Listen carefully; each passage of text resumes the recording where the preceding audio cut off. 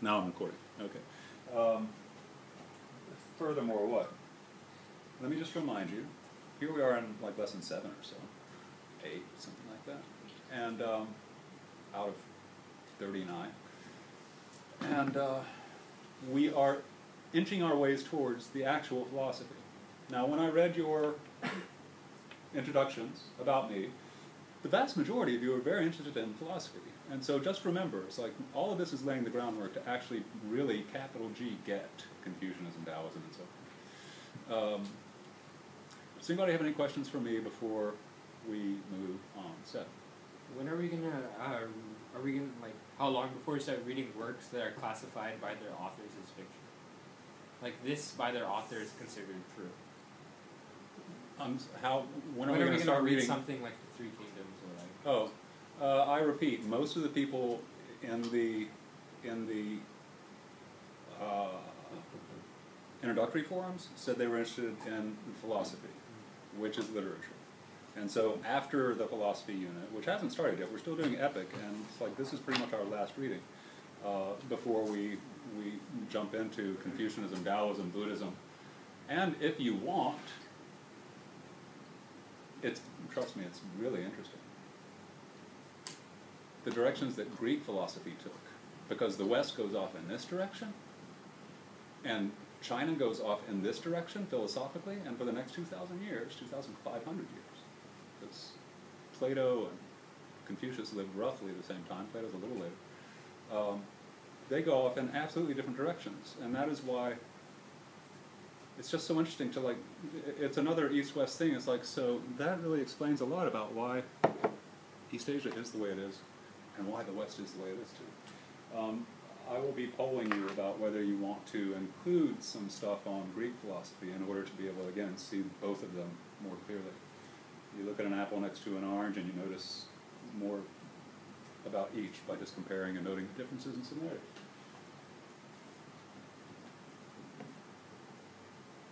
I picture maybe 10 classes on philosophy. That gives us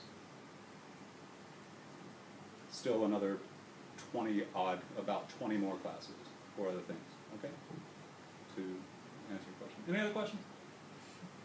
It's just a request, it's like a suggestion. Like recently there was this Hong Kong movie that came out called The Monkey King.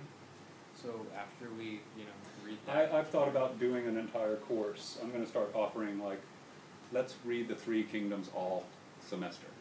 It's a 1,000-page novel. Can it be online and not a sit-in-class course? Stop. Where's the mute button? Mute. An online course.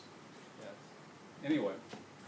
Yeah, we'll just all come in here and we'll sit on our computers. And no, I meant like you don't have to. We don't like have you on our schedule as Mr. Burrell teacher. Like instead, it's like a club, like a book club. Watch me after class. Oh my God, he's like walking a bird. Take the bird out for a walk. Take the bird out for a walk. All right. Novel idea. Anybody have any sane for normal questions? No? Zach, you had one. You had one? No, actually, I do have a question now. Now that you mentioned the reading the Three Kingdoms thing, will you actually be offering it next semester? Next semester, no. All course offerings are for the following year. And so, the Monkey King. Okay, Seth, back to the Monkey King. How many of you don't know the Monkey King, a.k.a. Journey to the West? It's Monkey. You've never seen a little children's television show at the Hawker Centers on TV? The Monkey King? I watched like 20 minutes of it in Chinese in 5th grade. Is that crazy, Gina? It's crazy for me. For an Asian, right? Yeah. It's like, that's like all Peter Pan, right? Yeah. It's like Peter Pan. Everyone knows Monkey King. Wait, where are you from? Korea. Yeah. Dude, the Monkey King. Really? You've never seen the Monkey King? It's even like, okay, all right, Ming Dynasty novel. China has 4 great novels. The four great novels. They love to count things. Everything's enumerated, right? The 5 Confucian classics, the 4 great novels, the 3 Sage Kings, on and on. The 4 Noble Truths, except I'm lying, that's Buddha. One of them is the Monkey King, The Journey to the West. Seth, you cannot understand Seth, the Monkey King, if you don't understand Taoism and Buddhism. That's my point. It's a spiritual epic, although, Gina, it's been dumbed down into Saturday morning kiddie shows in the age of capitalist television. Just like Gulliver's Travels is the most adult novel you've ever read in your life by the guy who, Jonathan Swift, A Modest Proposal. He didn't write little kiddie stories about the big giant Gulliver. Ooh, Gulliver. No, it is a religious satire, it is a political satire, it's wicked smart. But Disney made it into a little cartoon, and so everybody thinks, oh, children's stuff, kiddie stuff. Same with Journey to the West. I've got a couple of versions of Journey to the West. Now we're talking club stuff. Talking about that. Did you? Oh, that was your. Yeah. No, next year, like Mr. Burnett. Mr. Burnett is offering a 1960s history class. He's doing 1 decade of history. Well, if he can do that, then I can do 1 novel for a semester, right? Or 2. But I mean, could you read a 1,000-page novel in 40 classes? Maybe 1 month. Anyway, more on that later. I'm hoping to actually not even be teaching at SAS Singapore anymore as of next year. I'm hoping to be teaching at SAS China.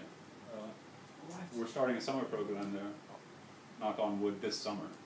Dr. Stewart and I have been talking about this since last year.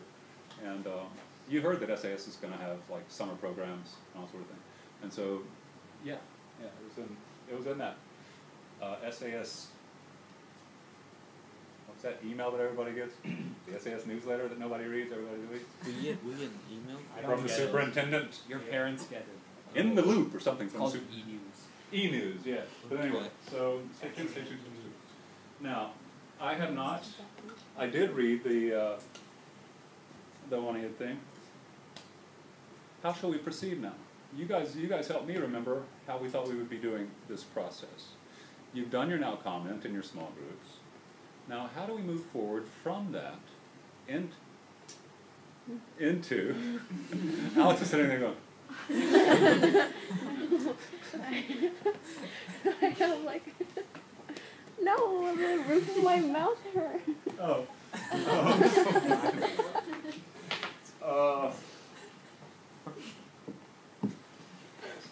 Can we just meet in our small groups and then discuss it? Yeah. Let's see. There were a couple other housekeeping things. I've been up since God. Also, I have a quick question. Yeah. How come on the comments, no matter what you do, it starts at like paragraph 64, then goes to 30, and then like 7? It's like super arbitrary. It's not even chronological. Yeah, it's just random. Even if you sort it. Yeah, Let's when see. you click sort. Okay. Notice there are all different ways to sort. There is sorted. Sort by. Seth, you click sort, and then you see. Come on. At the very top, you see sort by last name, sort by newest first. Now, I had a little gremlin, me and the guys who own this thing. The gremlin comes sometimes and it goes back to last name. I like set for newest first, whatever. So you can sort by all different sorts of different sort views.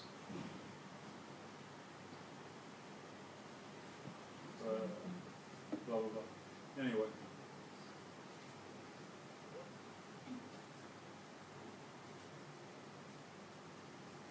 My point in having you read this is to make you go, really? That's China's Iliad? Because there it is. You've read it. The great Wu the Marshal has overthrown the Shang dynasty, and you've read its poetic epic. And you've read Homer's Trojan War epic. You've read about Achilles, and you've read about King One overthrowing the last Shang king.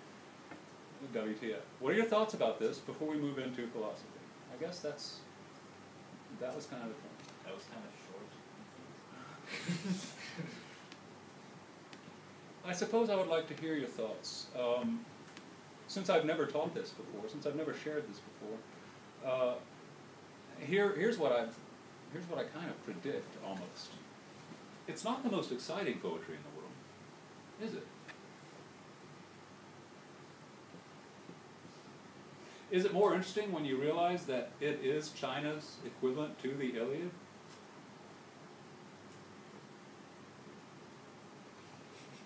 It should be, because we're looking at the very seeds of two civilizations, the acorns that grow into trees.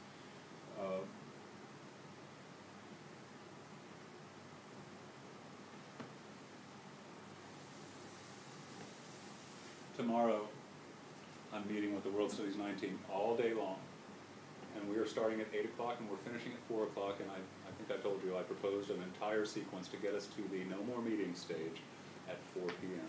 And we will make it because I have a protocol that will like make us by 10 p.m., by 10 a.m., we've got 4 out of 8 semester summative exams planned out, everything, so we no longer have to sit for an hour going, I think the rubric should say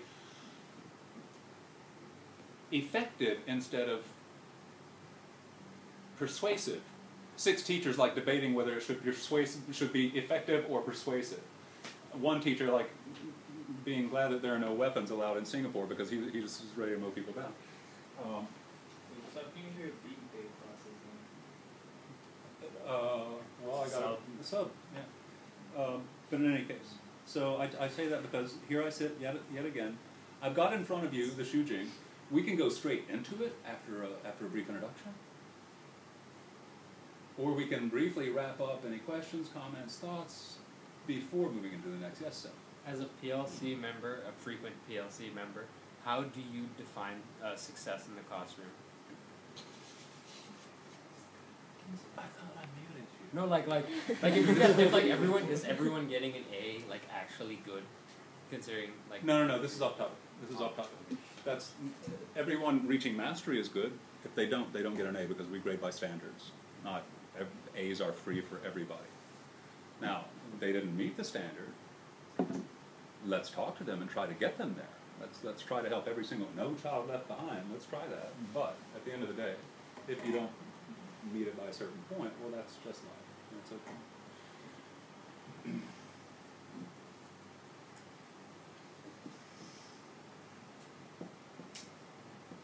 Hands.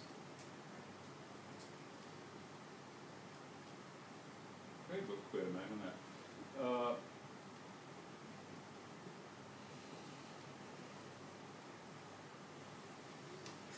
Final thoughts on Homer and the Greeks, or move into the last reading before we hit Confucius. Final thoughts on Homer versus the one. Move on. Let's move on then. You and I. I was reading some research on the ideal size for small group discussions online. It said 3 to 4. You guys had 5. we had 4. I think a lot of you had 5. Did 5 feel like too much? No? Yeah. Oh, one last question I did have for you. I think it's 2. Hey, were you interested in each other's remarks? Yes. Okay. Because that, of course, that's the hope. Did you find any people like actually making you go, I didn't see that, it's interesting.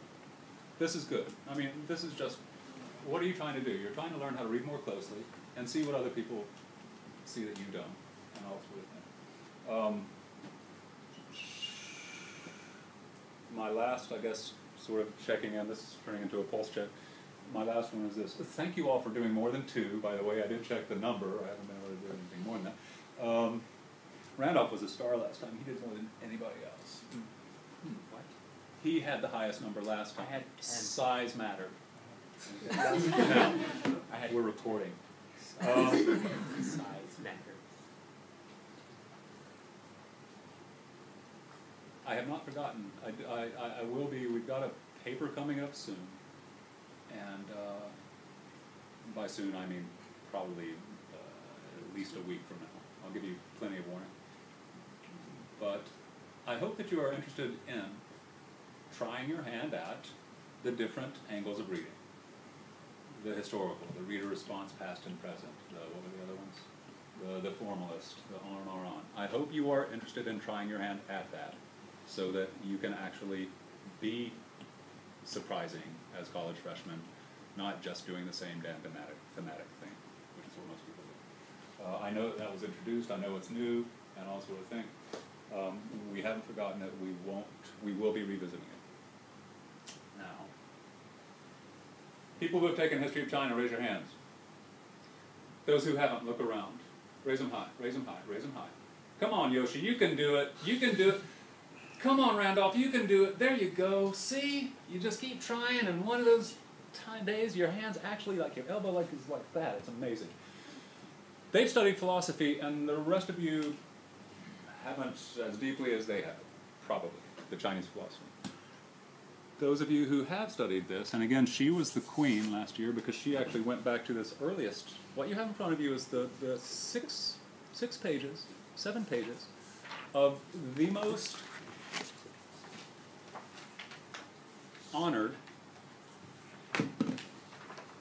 heroes, culture heroes, of Chinese civilization. They will show up in the Taoism, they will show up in the Confucianism, on and on and on. They will keep on talking about these guys, Yao, Shun, and Yu.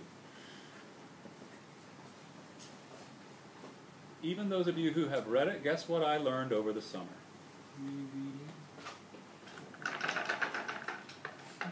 Guess what I was teaching? History of Japan? My little, no, China. Oh, whoa, what?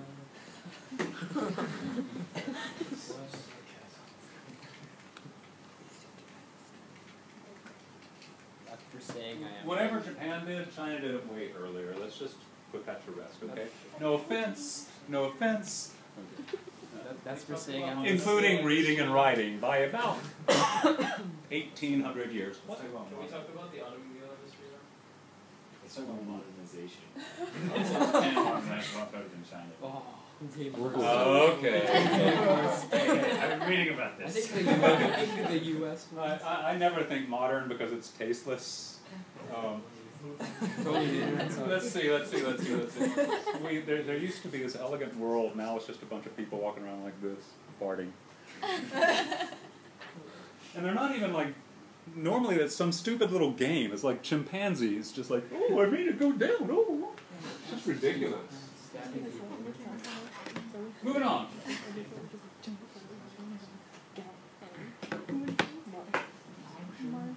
Yeah. I was like, hey.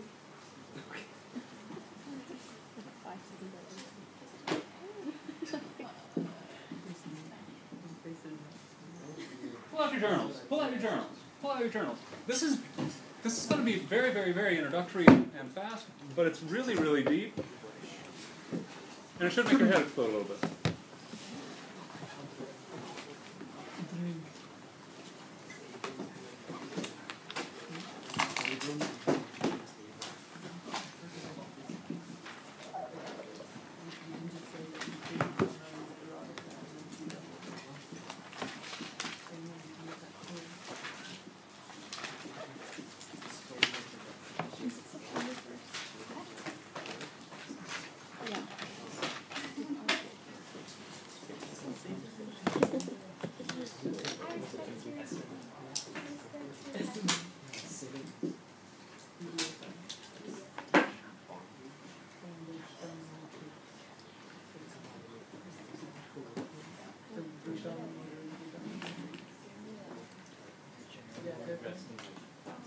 No, not man and woman, male and female.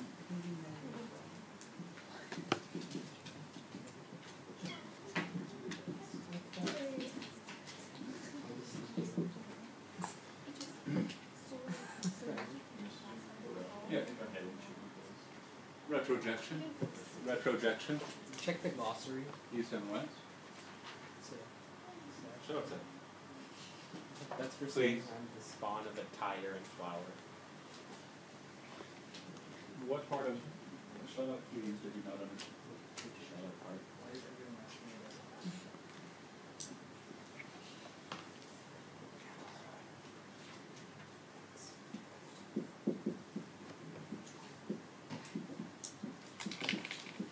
Did we do the cosmologies? Did we do the...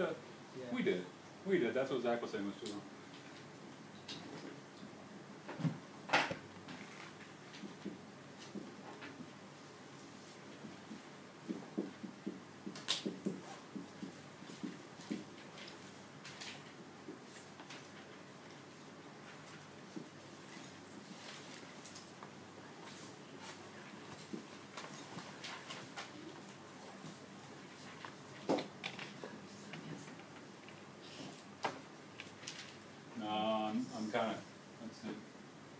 doesn't matter.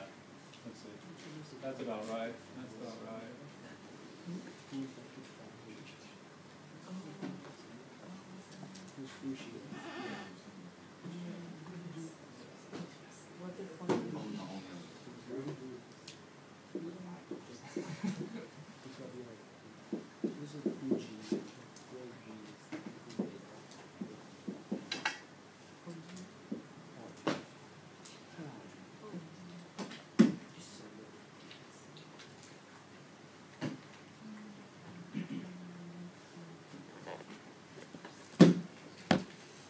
Topical question.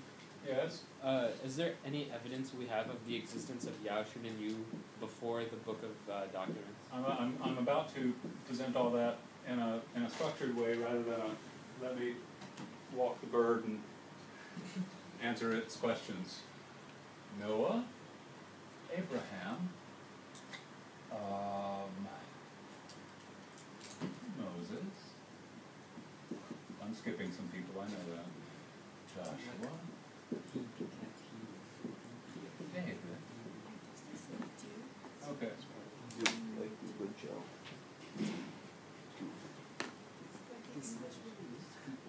Yes.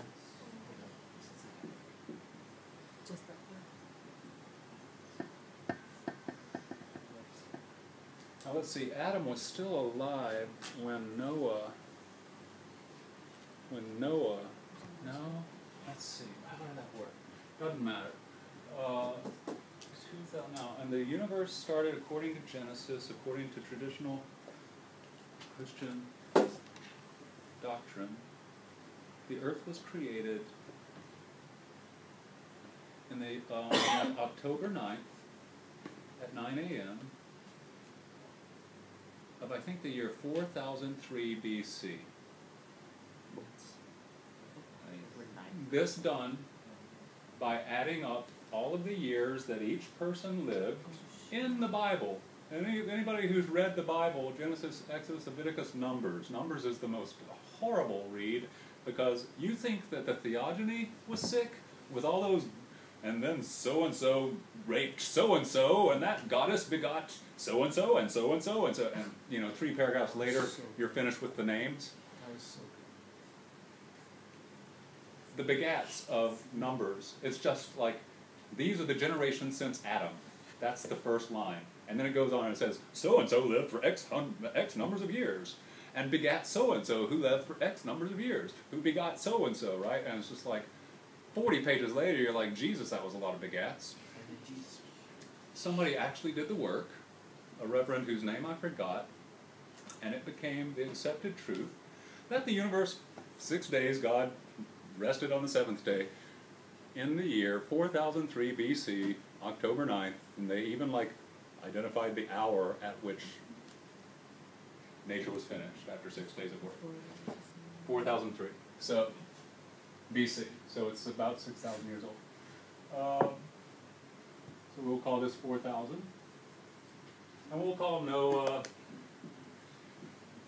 around 3,600. That's when the flood happened. You remember that you is the guy with the flood over here.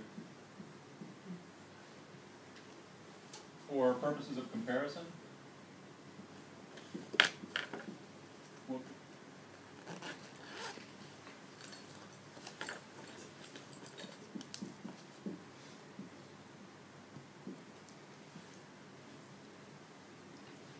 so these are the traditional dates. The Chinese say that the earliest man, who you quickly read about, who created family and domesticated animals, Fuxi. It's not Fuji. Oh, it's H-O-U-J-I, that's Fuxi. No, that's Lord Millet. He is the first ancestor of the Zhou tribe. He's not the first human ever remembered. I thought it was to discover agriculture, sorry. He was the first person to settle down to the Zhou. Now, and this is interesting, it actually kind of figures into this. How many of you noticed, how many of you read Genesis? Did I have all of you read Genesis? Okay, those of you who took the opportunity, did you notice that there's actually 2 creation stories there? That in one of them, who noticed? Tell me about it. What was the difference, particularly with the creation of woman? Oh, I had to read this in the other class. between Genesis 1 and 2, the creation of woman, did you notice the difference? Now, this is a close reading challenge right here. The second one put more, like, it was more specific about the way humans were created, so it had a lot more focus on human, and specifically about the woman. It talked about how Adam, his rib was taken out, and then Eve was created from his rib. And then it went on to say that Eve was the one who originally ate the apple first. Let's see if I can find my annotations of it, because I did it separately and I didn't share it with anybody.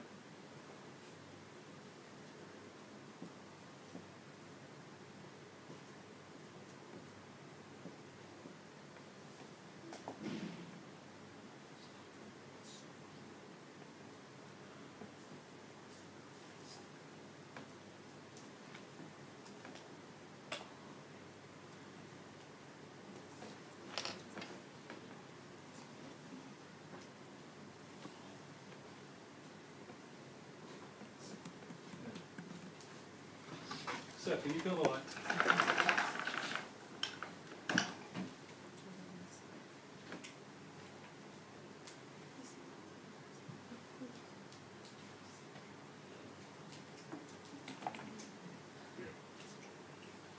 This is seriously interesting. Look what's happening here. Come on. Play nice.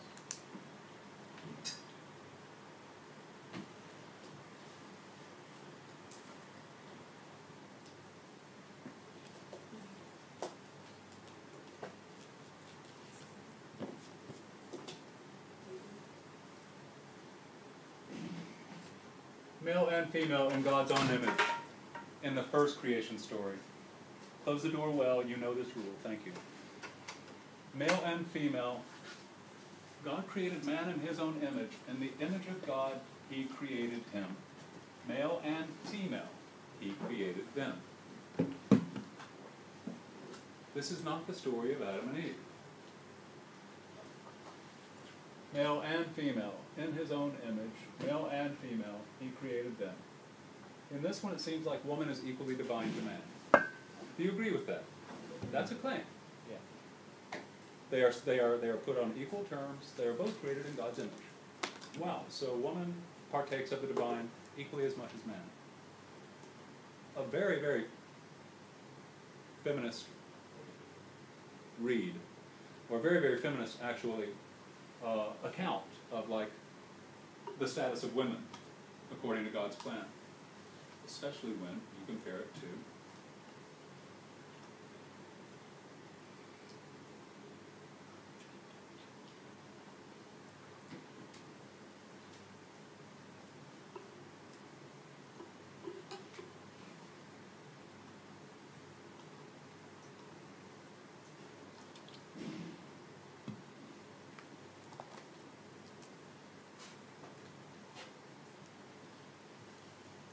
in the second one, he creates Adam, and he's like, oh, Adam's all by himself. That's not good. It's not good for him to be alone. I'm going, God, you're alone. Why is it bad to be alone if you're alone? Doesn't he have angels though? There are no angels mentioned in this. So you can make that stuff up if you want, but there are no angels mentioned in this. God has not mentioned created angels at all, and it lists every single thing he creates. That's interesting, isn't it? How many people say that the serpent is Satan? There is no mention of the serpent being Satan here, and yet everybody thinks that it is. Well, show me the evidence, because there is no evidence in this text that it's Satan. You're reading into it. Huh? It's like, yeah, it's like reading into it, symbolic, because serpent represents. Now, so, the Lord God had formed out of the ground all the beasts of the field and all the birds of the air, but for Adam no suitable helper was found. So I made cows. Well, that wasn't a good partner for Adam. I made birds. I made fish. I made chickens. Nothing was a good helper for Adam. I'll create women. So he caused God to sleep, and while God was sleeping, he took out a rib and he closed up the place, and he made a woman from the rib, and he brought her to him. A completely different myth. The man said, "This is now the bone of my bones and flesh of my flesh. She shall be called woman, for she was taken out of man. For this reason a man will leave his father and mother and be united to his wife," blah, blah, blah.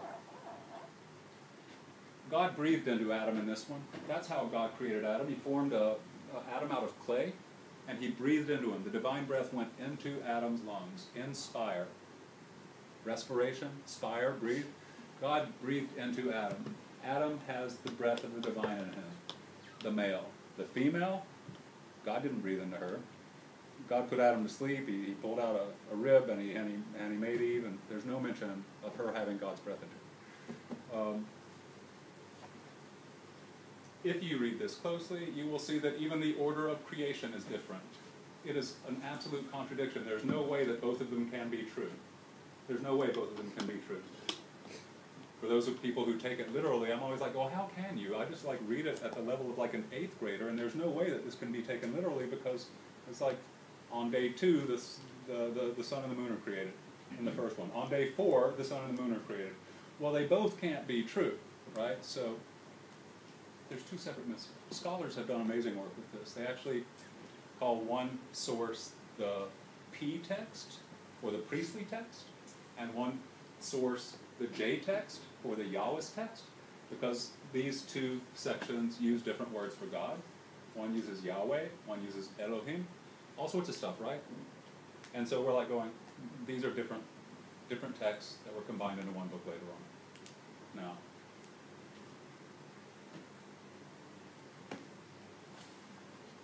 the question then becomes,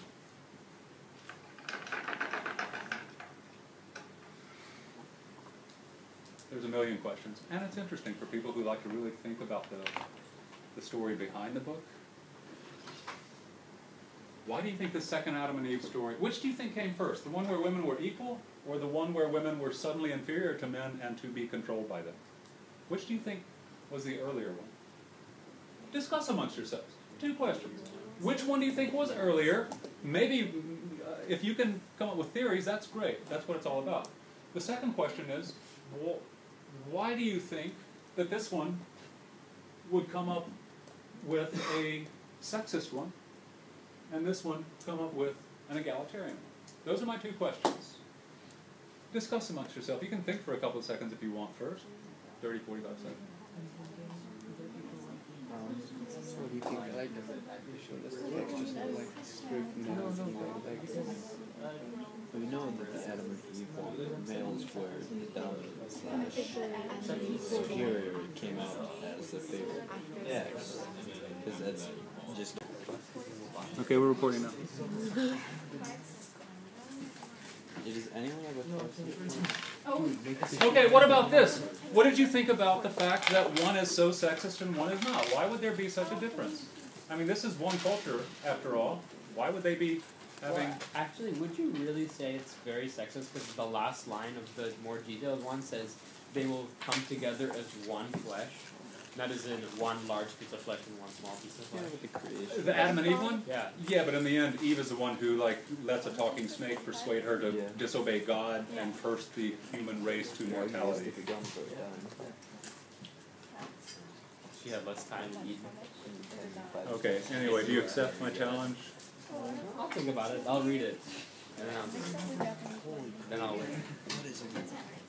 Is this still on Now Comments?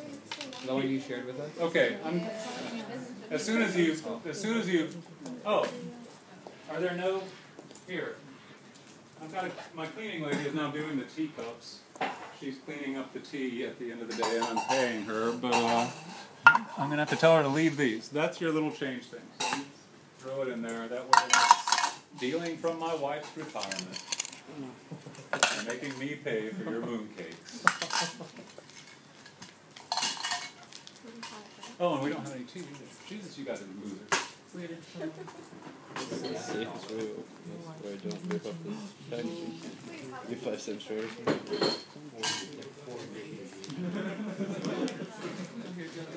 Did you just say there's 4? Yeah, there's 40. Let me give you a little more. Is this your junior seniors are so unemotional. Where's this going? I've got to find a better way to do this. So it doesn't just bring everything to a screeching halt. Yeah, you can grab one. We'll pass it. Just take a mooncake and just think about. Yeah, that one can come around. Okay, Zach, leave the room so that you don't get the lesson that's coming up in history time. Yeah, it should be enough. Grab one. Do you have one? Oh, okay. Was he about to do it? Yeah. Captain Gullible?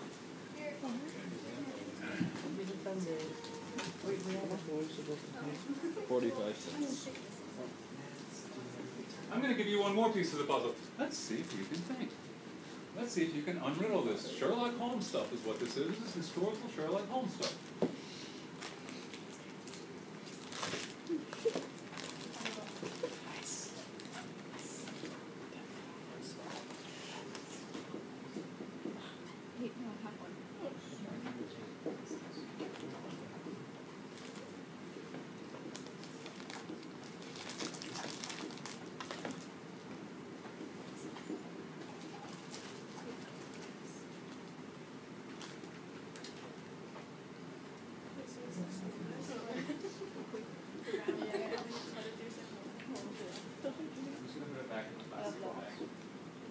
Okay, yes, thank you.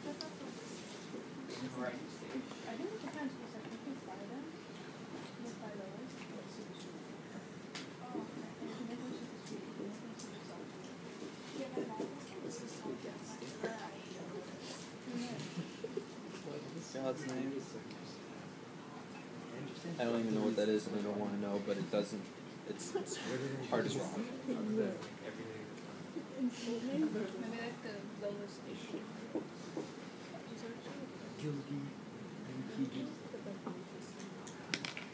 What is this place?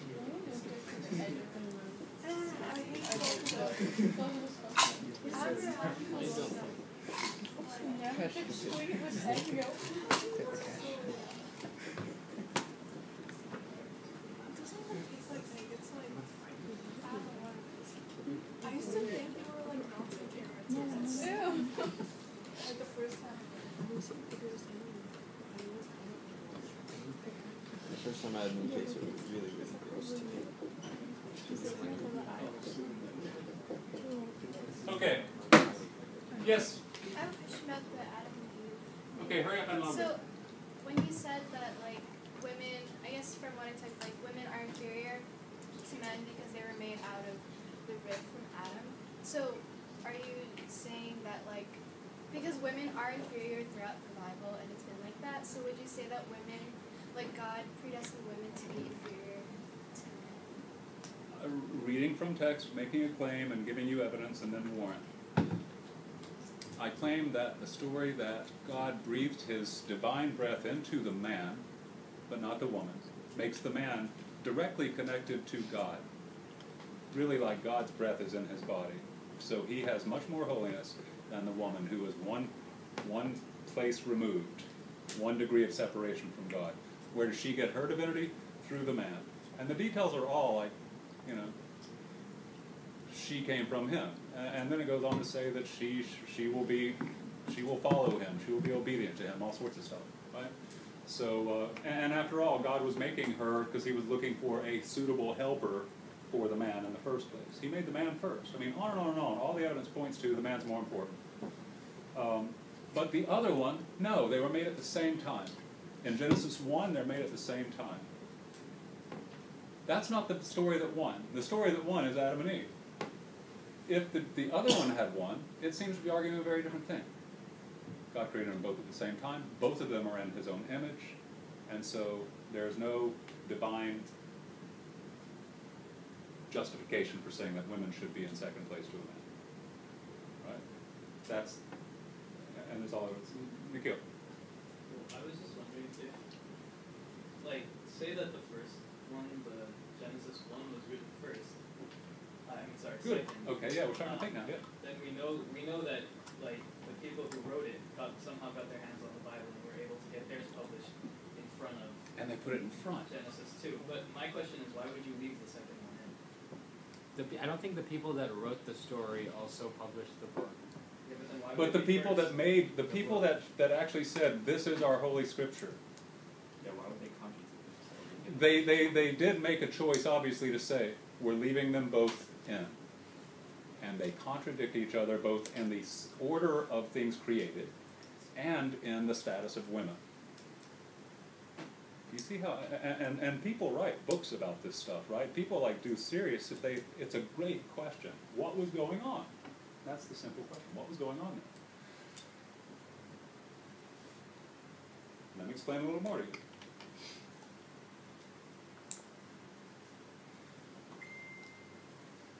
King David established Jerusalem in 1000 BC.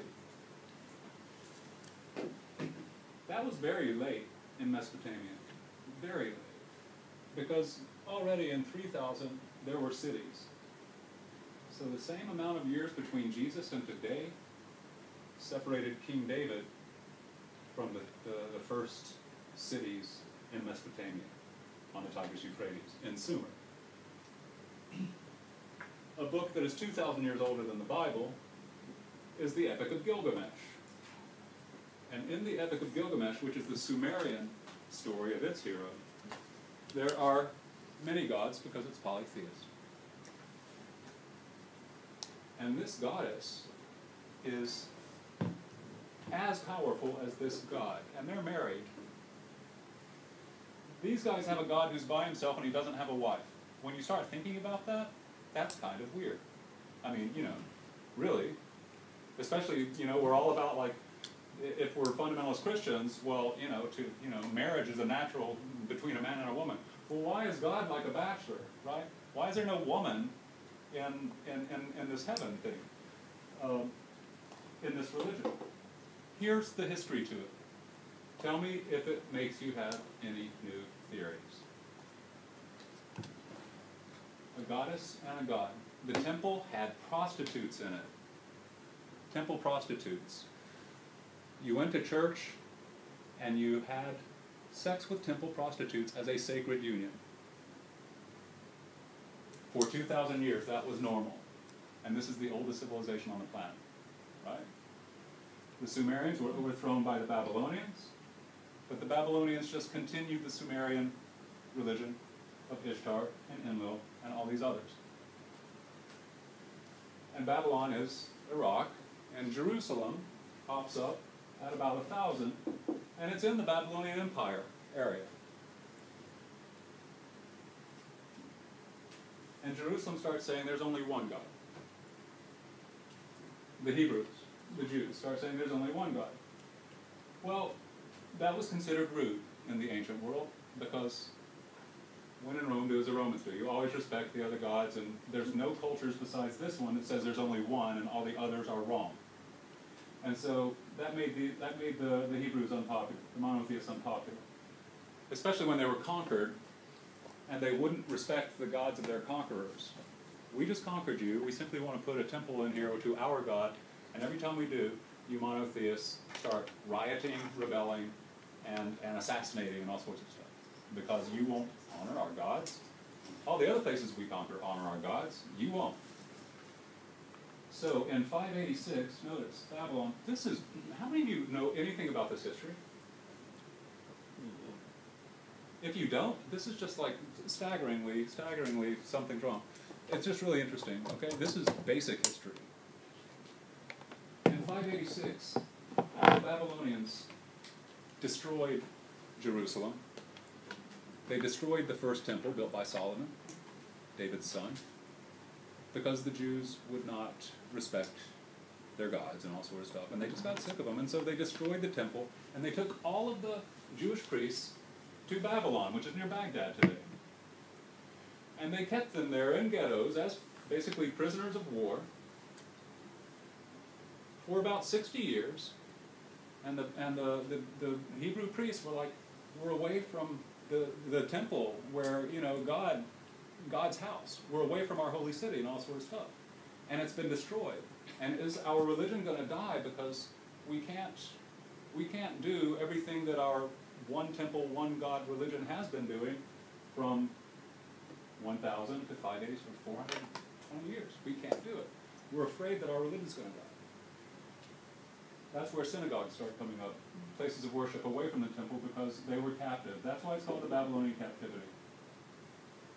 For about 100 years, all of the elite priests, the rabbis of Judaism, were held captive in Babylon until, you do know about the Persians, because that's what the movie 300 is about. The Persians defeated the Babylonians. The Persian Empire overthrew the Babylonian Empire. And as they swept through, destroying the Babylonian Empire and taking over everything that it had conquered, they swept through Jerusalem and Babylon. And when they got to Babylon, they said, oh, Jews, Hebrews, you've been captive for blah, blah, blah. Go back to your city. We Persians tell you, rebuild your temple. Do as you want to do. We respect your religion. You go ahead. We rule you, but rebuild your temple. And that's the Persian liberation. It's at this time that they built what's called the Second Temple period, that the Jews said, look what we found in the ruins of the temple. Look, it's the Bible. It was hidden in the walls. This is an ancient text. Historians doubt it. Okay? Yeah? It seemed like a dumb question, but priests were alive for 100 years. Generations, man. Born, grow old, die. Born, grow old, die. And that's why the fear. Wow, we're growing old and dying here, and we're teaching our children, but we're afraid that, what if we never go back? My last thing. What do you think the priests were seeing when they were in Babylon? The capital of... Oh, I see. Maybe like they saw all that. Are you all... if you're not interested, this has fascinated people forever. Yeah? Okay, maybe they saw all that like promiscuity inside the temple, and they saw all the prostitutes and like the way they practiced their religion, and they got kind of like, they were kind of like shocked in a way. And then when that new generation came with all that knowledge of like the captivity and how horrible it had been and how bad that religion was, it changed their ideas about the role of women in religion. And then when they went, they wrote another story that they wanted to put ahead of the other one that treated women more fairly, because they had there was a bad impact from staying in Babylon so long. Which do you think of these two reflects? Which of these two do you think, now that you know the history, likely came after the Babylonian captivity? This one or this one? Juan saying that one. Why Juan? I'm just thinking that they initially had the more liberal one, more feminist one, and after they saw what Zach said, they thought, I don't know where the jealousy for women would come from, or maybe just they didn't accept that they would be. Yoshi, can you turn and face me just so I don't feel like you're part of the conversation? Guys, turn your chairs 45 degrees, and you're all part of the conversation. So not you guys, you're fine. Those on the inside. Thinking about a little bit further, what are the emotions of the Hebrews when they are captives in Babylon for 2 or 3 generations? How do they feel about their Babylonian captors who invaded them and destroyed the house of God? Heathens. Solomon's temple. Obviously they hate them. Just like the Iraqis hate the Americans now, right? Or the Pakistanis when we drone them, whatever, right? We hate our abusers, right? We hate this foreign culture that has humiliated us and all sorts of stuff. And this foreign culture that's humiliated us really elevates women and the body and sex as a fertility act, because that's what she was, a fertility goddess. It wasn't just like porn, it was fertility. It was the magic of procreation, and the role of the woman in keeping life going, right? It was a holy thing to them. It wasn't porn, it wasn't, oh, let's go to church and have sex, YOLO. Yes, Seth? Oh, you're just okay, then I can make up a question. Okay. About the prostitutes, Yeah. like this is going to sound kind of weird, but how could you get a job as a priest prostitute? Because then, like, I'm guessing they didn't have contraception back then. I've got a library of stuff because I was invited to be on a national, on a public broadcasting, my first year here at Singapore American School. I wrote about Gilgamesh. I wrote like 6 or 7 lectures online on my blog, the Unsucky English Lectures on Gilgamesh and Dangerous Questions. And it became famous, and it got 70,000 hits in one day. It just went viral. And PBS ended up calling me saying, will you be on our TV show about Gilgamesh, because we love what you're doing with it and all that sort of stuff. And so I've got a library over there that will tell you about the temple prostitutes and all sorts of stuff if you're curious, all right? It's fascinating stuff.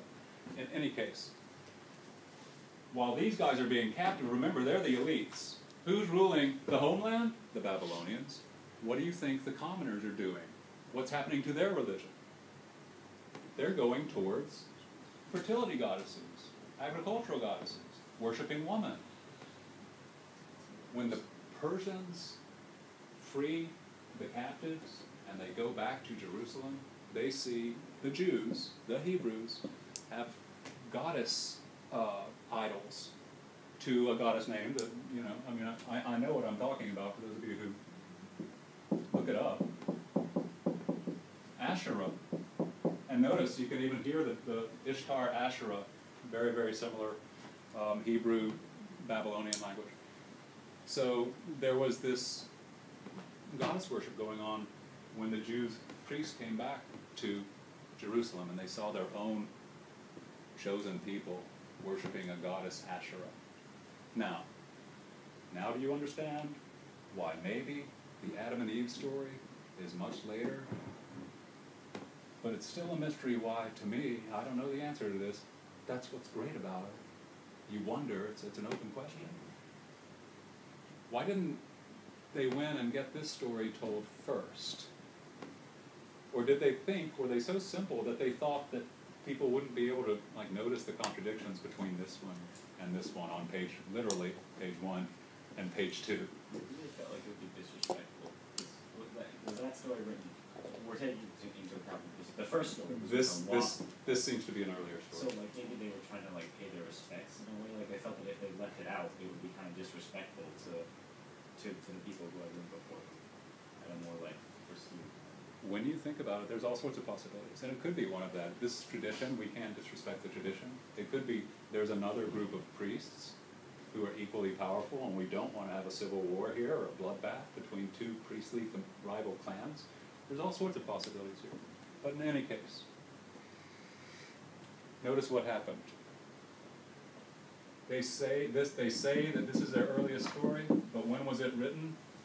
David's 1000. It was written around 450. But they push it all the way back to the very beginning. Because if we say something happened in the very beginning, it trumps everything else. It's got more authority than everything else because this happened first, right? Now I'm going to tell you about retrojection over here. And now I'm, HOC people, here's your challenge. You've read Yao, Shun, and Yu, but when you read it, you thought that Yao was earliest, and Shun was next, and Yu was next, because that's the order that they're said to have lived.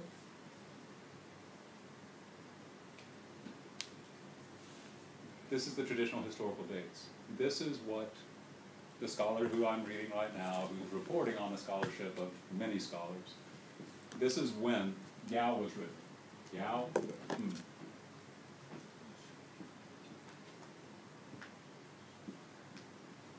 Around 250 BC. When did Confucius live? 470 or something. He died in 479. So we'll call him,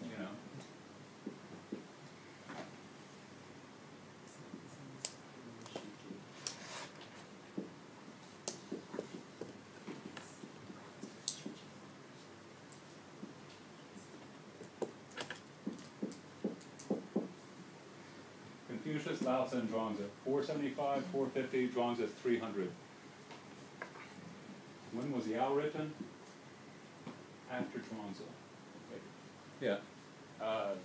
Then how could this book be something if their stories are written in the future from when it was published? Well, they still had the other two. So then it was just two stories in the book of documents. Just like the Bible was a bunch of separate texts that all floated around in the hands of different groups of people who thought they were important. And then when the Jews said, look, we found this book in the wall of the temple, most people think, no, you made the book when you were in Babylon, worried that your tradition was going to die, and then you made this story about it when you came back, so everybody would take this book seriously and say it's ancient. That's the theory about the origin of the Bible. In the same way, the Shujing didn't come to its final form until probably even the Han Dynasty. All these texts are around, but they're not put into a book called the Shujing. Yao is, there's obvious evidence that it was written around 250. Shun, written around 450. Yu, written around, 800 or so. So this is the earliest one. This one's around the time of Confucius. And this one's around the time of the Taoists. When you actually read the ideas backwards, you start seeing more history there. Am I making sense to you? You actually start seeing, like, the same thing happening here. Let's make women bad and push it way back to the beginning of our traditional history. Let's make Yao say all this stuff, do all this stuff, and push it way back and say it's the oldest one, when actually it's the latest one. Trippier still. These guys are said to be the very first. They're not even in the Shujing. It's the oldest Chinese book, those of you who know. They're not in the Shujing, the Book of Documents. These culture heroes, they don't show up until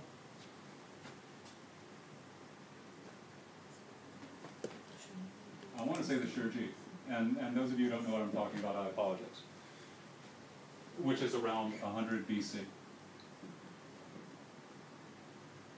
So what you see is, the more time moves forward, the more texts get written saying, this happened first, pushing things back and back and back. Who do you think would gain from saying, oh, but before Yao, there were these three? Yeah, I know. Quick question. So it's the same year as when Lao-Tzu was born, 450. 450, is it like this? Yeah, and I'll have to confirm the dates. I'm doing this all from memory. But I'm solid on the fact that Yao is 3rd century. That's crazy. Because this is like very, very, very, like, Taoism is getting really strong here. Yeah. So it's kind of like, it kind of puts into doubt the actual achievements and the legitimacy of this document. Because then, if it's written before, if it's written after, and they're just pushing the date back, then they're just trying to act like he's so cool. If that makes any sense. Like he's because they're saying because they want you to believe that this book comes back from like the this part of history, but actually. Hear this. There are parts of this that do show evidence, lines of it. So now we're noticing that it's not even like, in the book of Genesis, we're saying that these are 2 stories. There could be paragraphs that are hundreds of years apart. Somebody like actually smuggled in a paragraph between these 2 things and added more stuff. Paragraph 1 and 3 could be 1,000 years older than paragraph 2, which is 1,000 years later. They're patchworks.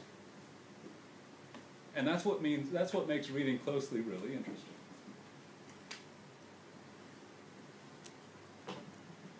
Is there any archaeological evidence that Yao Yu or Fu Shi and Ongi ever existed? These, no. China didn't start writing until 1250.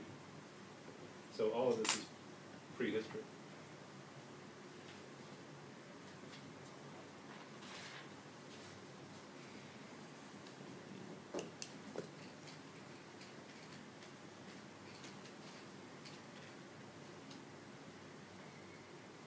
I'm going to give you the remainder of the class. And you know what? 12 minutes is a long time to read.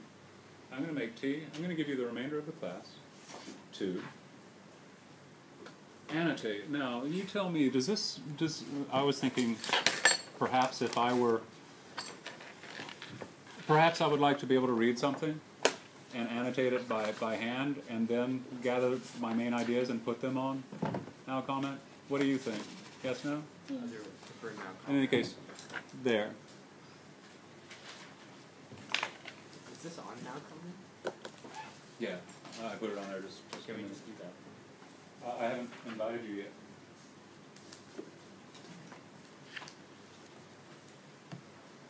Those of you who have read it before, you might want to read it backwards.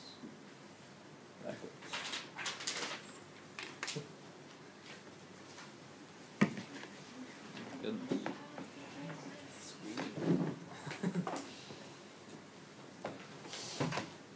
Those of you who have no idea what you're reading, Sehun, Colin, Zach, Harold, Sophie, Gina. What you're reading is truly the most influential book in Chinese history. Confucius loved this book and the Shujing, and his teachings are based on the vision that you see in these three sage kings. So these are called the legendary sage kings, the Yao Shun and Yu. And when we hit Confucius, I suppose next passage, if you don't know them, and what you're reading is the full text. So the canon of Yao was 2 pages. Yeah. And that's the story of Yao, and that's the legend. The The first great sage king, meaning well, wise. This king is wise, this king is perfect. So these are political paragons, they're role models. They're like King David to China. And you will see Confucius talk about them and all the Confucians. You will see the Taoists talk about them and emphasize different things. And you can't understand Chinese philosophy if you don't understand these three. Okay? It's my favorite book on planet Earth. As a piece of vision of what a civilization can be, it's my favorite book on planet Earth. Remember last year you said this thing that you had like some traditional farming things. And it mentions Yao. Yeah, I know. And I'm saying, so basically it was written into Confucius, but the story was further. Yes, actually, to repeat, there are layers of the problem that it is altered generation after generation.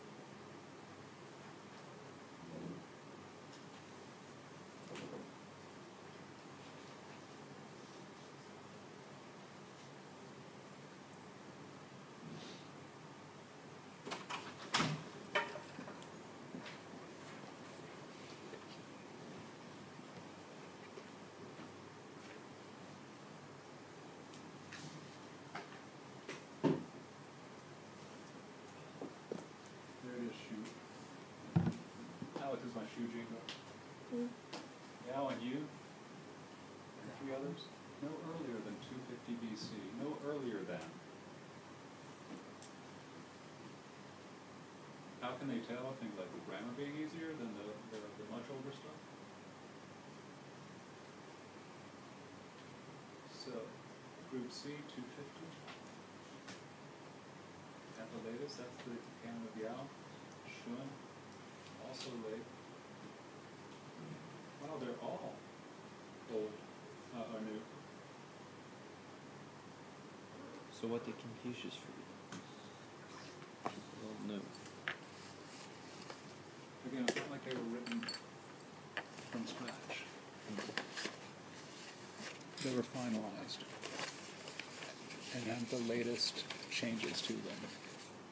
Like, they show the most proportion for each one of these texts of recent grammar, of Taoist ideas, of Lao Tzu and Zhuangzi, that may have been in the 100 schools of thought, right? From Confucius to Mencius to Lao Tzu, Zhuangzi, and all those philosophers arguing. That was a 300-year argument. And the argument went left and right over that 300 years. Taoism started growing and growing in importance. And so it seems like the canon of Yao is a Taoist text. And we call it a Confucian classic.